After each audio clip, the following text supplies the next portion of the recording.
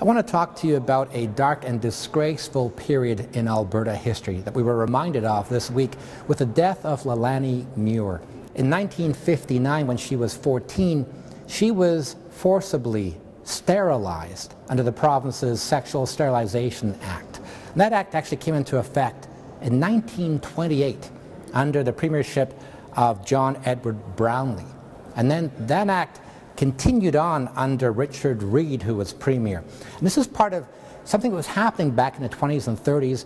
Governments were experimenting in some areas around the world with eugenics, a way of sterilizing those people deemed to be defective or unfit to have children. Well, Alberta continued with the law under William Aberhart. Bible Bill Aberhart actually enlarged the scope of the law to actually sterilize even more people. And after the Second World War, when other jurisdictions began repealing their own eugenics laws because of what they had seen happen in Nazi Germany, Alberta just kept on sterilizing its young people deemed to be defective under Ernest Manning and again under Premier Strom.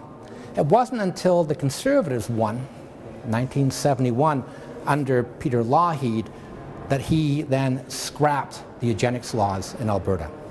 When Ralph Klein was premier, Leilani Muir sued the Alberta government for her forced sterilization, and in 1995 she won over $700,000 in a court settlement.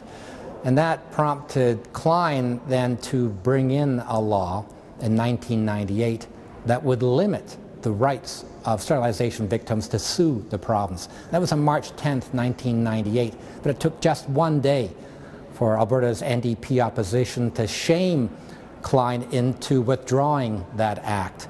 And he allowed the lawsuits to go ahead. And a year later, the province apologized to the victims, and there was an out-of-court settlement.